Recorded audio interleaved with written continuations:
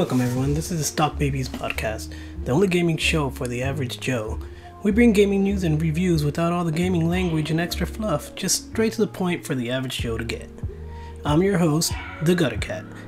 If you like what you hear, give us a like and subscribe to our YouTube channel, and hit the notification bell to be up to date on the latest releases we're working on. Also, our social media presence is very low right now, so bear with us and support us as we grow and make this show fun and entertaining for you guys as possible. Now, anyway, on to the show. Today is the first video in my Reverb series. This is the show where I take a look back at things that passed by and give my reaction, my view of it, more or less, you know. Also, today I'm flying solo. My partner, the Lo-Fi Beatnik, is honestly right now, he's doing his own thing right now, but, you know, he'll be back on the next show. Promise you that. This episode, we're going to be focusing on this last week's big event, which was the Game Awards. This was a very fun show. There was plenty for everyone to see, even Xbox, which was a little low actually, but we'll get to that in a little bit. Okay, we're going to first start off with the big, amazing orchestra that they had. They went all out this year. They had a big orchestra playing lots of theme songs to a lot of the games that were going to be at the event. And it was crazy because if you're a big fan of metal, you saw Sinister Gates right there playing the guitar at the beginning. Sinister Gates of Event Sevenfold, that is. So, you know, that was a treat for anybody who kind of pointed that one out. The show was great. It had lots of ups and downs, had fun moments, you know. One big one, like, we're going to start off with, there was a lot of dark and gritty there. You know, when there was a teaser for what seems to be Bloodborne 2, the game from Front Software, you know, hard as balls, but, you know, it has its kind of dark atmospheric tone, lots of werewolves and zombies and things like that. It's freaking great. I hope it is Bloodborne 2, and I hope to see more of it. Another game in the same vein, one called Witchfire, like a first-person shooter, seems to be pretty cool. Like medieval times, kind of like an Evil Dead 2 kind of vibe to it. Evil Dead 3, my bad. Army of Darkness. Also, we had GTFO, silly name, from the guys who did Payday 2. This game seems like a co-op team shooter. You gotta take on hordes of zombie-like creatures, what it seems to be. It's crazy. Mutants, I don't know, that's crazy. We also had Metro Exodus, also about mutants. You know, if you've ever played the Metro games, they're very good games in that vein. You know, something like, you know, Russia, Midwinter, sort of like Stalker if you've ever played the PC games. It's crazy. It's kind of like a dystopian world. Creatures and mutants run amok, and you know, you got breathing masks and things like that. It's a trip. So that's a good game. That's a good series, I should say. We are also left with a big weird trailer somewhere in the show for Hideo Kojima, the guy who makes Metal Gear games. His newest game coming out, Death Stranding. Stars Norman Reedus, has some input from Guillermo del Toro, who actually showed up at the show with Hideo Kojima to announce the show. Also, there was a time where Kojima came back with Norman Reedus to show us off the trailer, which stars Norman Reedus, which is from Walking Dead series of actual shows, not games. It was mind trip, pretty freaky. There's not much to it, you know. It's like, you know, no real good information about it, but you know, it's Kojima. It'll be a great game. Well, hope to see we can see more soon enough. Also, this show was Nintendo's though, all the way. They had a lot of awards, lot of things like that. We're gonna start off with the trailer for the new DLC for Legend of Zelda Breath of the Wild, which is the Champion's Ballad, which seems to take you through how could I say, like the past lives of the champions, which if you play Legend of Zelda Breath of the Wild, some great amazing game, we'll get more on that in a little bit. But as for this DLC package, it seems you get to play some of their heroic deeds or stories, and you know, you get lots of new weapons, armor, and also the most awesome thing I saw from this is a motorcycle. It looks like a horse, but Link on a badass motorcycle, that's freaking nuts. Although some fans won't agree with me that, you know, Breath of the Wild is more, you know, fantasy and not modern motorcycle, but hey, you know what? More power to them. Legend of Zelda wasn't the only thing that Nintendo had going for them. They actually won several awards that night. For Best Game Direction, best handheld game, best action adventure game, best family game, best strategy game. This was all Nintendo's night. A lot of them actually belong to Legend of Zelda Breath of the Wild, which is amazing. If you're a Switch owner, highly recommend that game. Oh man, if you don't already have it, but I think it even comes with Switches nowadays. But not only that, but we gotta look at Bayonetta 1 and 2 for Nintendo Switch. You know, if you had the Wii U, you probably played these games, or even back in the Wii, or PS3 and 360. Sorry about that. Yeah, but a big surprise, however, is that Nintendo America President Reggie Fils-Aimé came on stage and actually announced another in the Bayonetta series, which is Bayonetta 3. Big crowd pop. That was amazing. I mean, like, you know, I'm not a fan of the games, but, you know, for anybody who's a big fan of it, it's just more great games for Nintendo Switch. Congratulations. That's great. Yeah, and, you know, not to leave out a big show that was mostly Nintendo and Sony PlayStation. Xbox had a few hits of its own. You know, let's start off with, we got to see trailers for Sea of Thieves, which is Xbox next game coming out maybe somewhere in 2018. I'm not sure if I saw a date or not. I wasn't really paying attention to that. We also got to see a new map for the PC exclusive PlayerUnknown Battleground, which is also going to be coming to early access, or whatever you want to call it, on Xbox One. So, you know, they'll probably end up getting that map as well. It's the most popular first-person shooter right now on Twitch, with over 1 million concurrent subscribers, or more or less that means 1 million people playing all at once. That's nuts.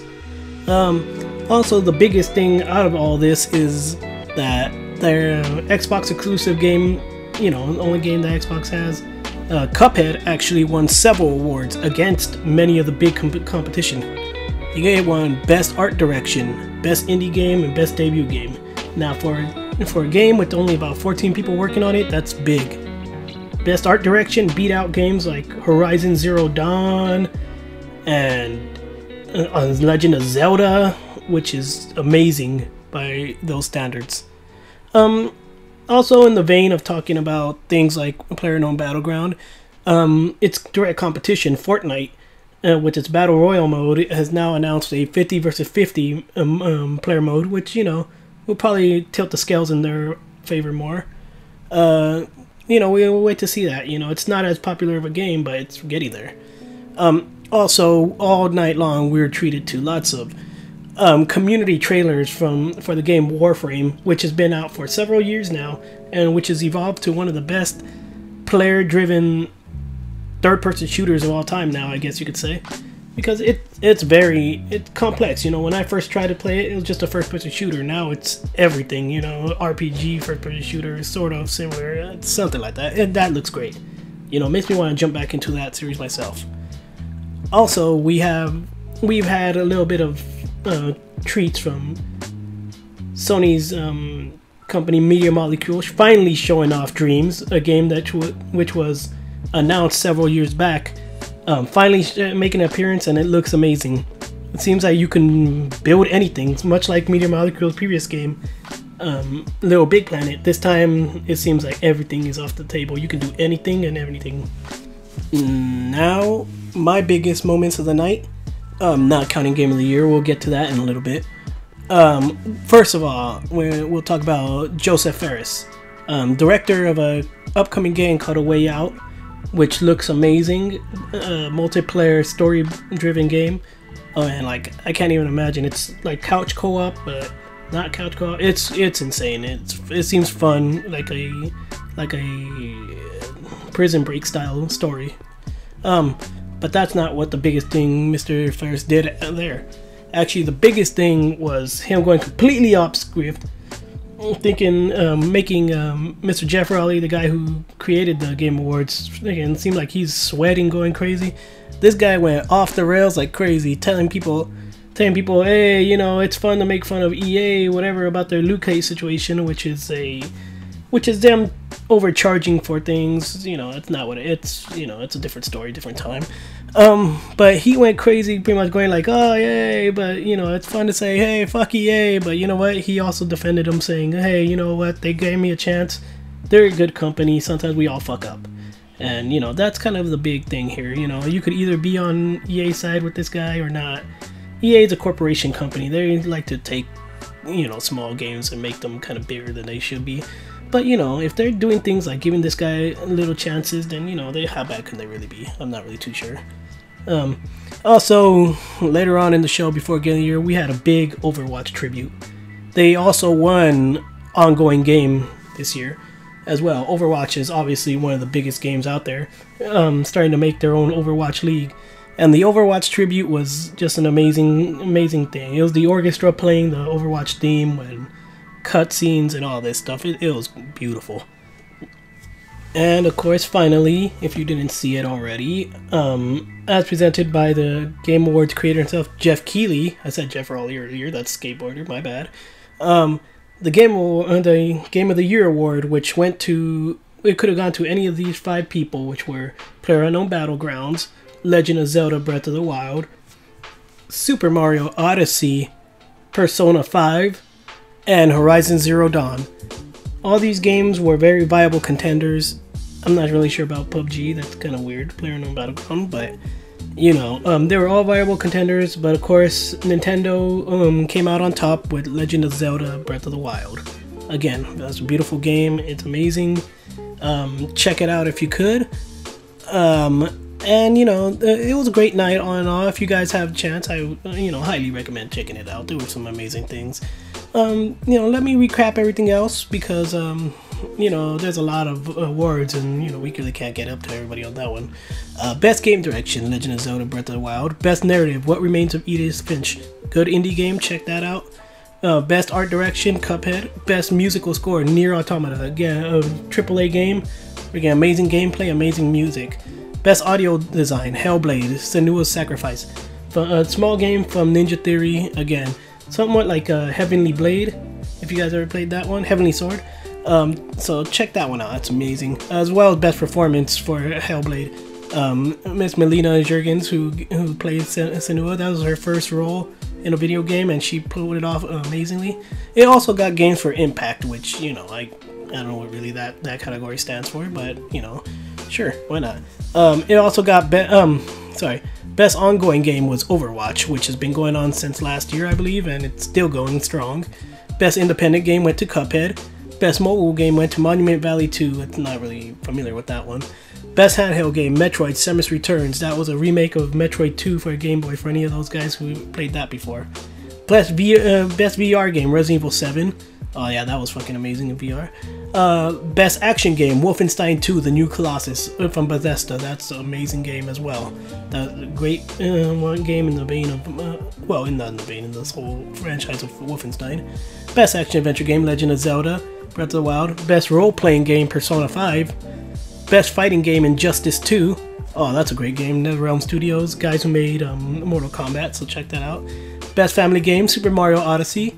Best Strategy Game, Mario Rabbids Kingdom Battle. Freaking amazing game by Ubisoft and Nintendo. Best Sports Racing Game, Forza Motorsport 7. Oh, there's another one for Xbox. Best Multiplayer, PlayerUnknown Battleground. Most Anticipated Game, Last of Us Part 2. You know, more on that as that comes later. Trending Gamer, Mr. Guy Beam, or Dr. Disrespect for anybody who wants to know. Best Esports Game, Overwatch again. Best Esports Player, Lee Sang-hyuk. I'm sorry if I couldn't say that right. Faker. That's his name, he's not a faker. He's also good with SK Telecom and League of Legends. Best Esports Team, Cloud9. Esports is very small right now, so, you know, as that climbs up, we'll talk about that. And then the Student Game Award goes to Leveled Squared, which was from Swinburne University. Good job, you guys.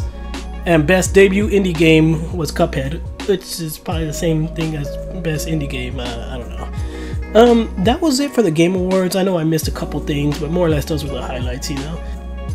This weekend also brought about PSX this weekend, which was full of games galore. If you're a PlayStation fan, here you go. You guys missed out. Well, you guys didn't actually miss out on the Game Award. There was a lot of Sony in there, but I mean, PSX right now is where everything was, you know. Started out with a big sizzle reel showing games off like Guacamelee 2, Days Gone, God of War, and lots of VR games. Most of this stuff was shown at E3 earlier this year, which, you know, it's good to see that they're still working on this and, you know, keeping us up to date with all these games. The biggest thing about VR this show though was Last Guardian. It seems to be about maybe 20 minutes of gameplay or so, worth of gameplay, you know, taking scenes or so from The Last Guardian. Seems pretty cool, you know, I mean, seeing that in VR, looking at that giant Trico, giant monster of the game. Also, another game was Firewall 0 Hour, which is a tactical 4v4 shooter. You know, VR isn't really a thing for shooters, but hey, maybe, you know, if they can get this stuff working, that'd be cool. And of course, for all you racing fans out there, you get Wipeout Omega Collection. Wipeout Collection's also, you know, it's been an old collection, but, you know, it's still a great series of games. I mean, come on. Seeing that in first-person VR, all you need is a fan in front of you and you'll feel that speed.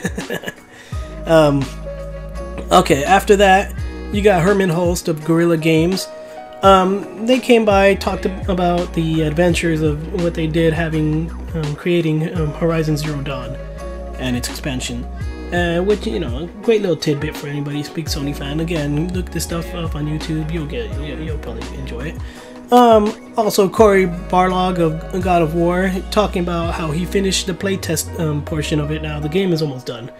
And, you know, it's shaping up to be amazing 25 to 35 hour adventure. If you guys love God of War, I mean, this just looks way more amazing than, you know, previous games. He also said what all of us were kind of thinking, hopefully, that there was less of the kid talking. If you've seen the previous trailers, the kid talks a lot. He put our fears to rest and said that the kid won't even talk as much as even in those trailers. So, you know, here's hoping to that. You know, I don't like story-driven things like that. We also got a Media Molecule coming back on stage. You know, more on their game Dreams, which was shown a little bit at the Game Awards, but this time going into depth with this, talking about the various story modes, going through different dreams of the other people of the game, and showing off how you could practically make anything. It is literally a dream game simulator, which is amazing. Like, I mean, I can't even, you know, fathom what can be done. The community was so good with Little Big Planet. I mean, like, you know, imagine if you give them the reins to anything. We also got some gameplay from the creators of Detroit Become Human, which is that game. I mean, like, I'm waiting for that one. That one looks so amazing. Apparently you could have multiple different endings, even in the demo, which had like multiple different endings apparently, and which seems like just such a beautiful story-driven game. Of course, those guys, I forget their name, but, you know, I apologize for you guys who created that game. But Quantic Dream, there you go. Quantic Dream, they make a beautiful game engine. The people almost look realistic. It's freaking crazy. I mean, it's game people, but, you know, that's real good. We got some announcements for fighting game fans out there.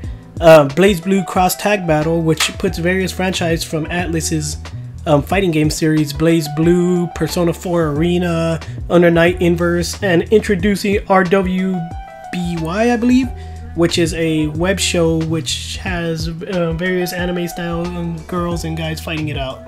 Seems fun. Also, the big one, I forgot to mention this when I was talking about the Game Awards, the announcement of Soul Calibur 6. Oh man, I've been waiting years for this one, and it looks beautiful and amazing. Characters look like they're back in their younger forms as opposed to their older forms on Soul Calibur 5, so, you know, we'll see what that looks like.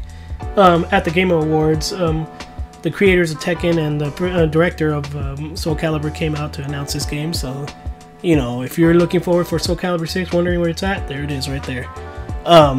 We got a couple other games, you know, let's just round this out. You know, we got Donut Country, which looks like a simple little game where you're a little hole sucking up things on the floor, like a Pratt hole or something. It's pretty funny. Monster Hunter World, that's a big one, coming out actually made the beginning of the year, which, you know, if you've ever played the Monster Hunter series, if not, you're a little dude, you're hunting giant monsters. This time you even have giant weapons like a ballista, you know, a giant spear throwing machine to hunt down these big motherfuckers. They also showed off a little bit of like a little QB Mega Man that you can make your little cat partners. Yeah, it's like cat partners. You can make them wear, which is pretty funny. And then the end of this showed off Andrew House, big guy from PlayStation, who's been there many years. He's announcing his retirement, so, you know, it's sad to see somebody like that go who was so integral in making PlayStation amazing, but you know, more power to him. Hopefully he retires and has a good life. Which segued into, again, Death Stranding, Mr. Kojima's game, which showing off some of the stuff that they showed off at the Game Awards. And, you know, talking about how crazy this game is and how fun it's going to be. It's Mr. Hideo Kojima. It's going to be an amazing game. Doesn't matter what weirdness goes on there. And then the show ended with a big teaser trailer to Medieval Remake, which is or ground up HD creation, whatever. If you haven't seen, if you don't know, the Medieval series has been dormant since the PSP way back when. So, you know, to see this game remade or redone, I hope it comes out good, so we could have some more fun with that. I used to love that series, so you know, all creepy and stuff. That's my game. I love that. So you know, that was tons of games announced the past week. So many games. 2018 seems to be a really amazing year to be a gamer, and you know, I hope this continues. You know, hope we get more for the Nintendo Switch, for PlayStation, even Xbox. I hope they kind of somehow come back from this slump they had. Hope you guys' noggins are full. Hope you guys had a blast listening to me ramble. On that note, I like to thank the Chill Hop YouTube channel, because their playlists are amazing. Go out, check them out, subscribe to their channels. It's just a chill vibe. Like, subscribe, follow me on Twitter at DJ Guttercat, and for some more heads up on when the new episodes of the show are going to come up. What am I doing? Sometimes I'm not really too sure. I try to keep my best with it. And, you know, we're just starting out, so I hope you guys can, you know, stick along, like what you see, and help grow with us. You know, we would love to have more fans of us from the beginning, and, you know, hopefully we can do this, make an entertaining show, and hope you guys are tickled by the little goofy things we do. I know I'm a little bit boring myself, but, you know, I need somebody to bounce off, but what can I say? I am what I am. I'm the Gutter Cat. That was StockBabies Reverb, and I'm signing out. I'll catch you guys later.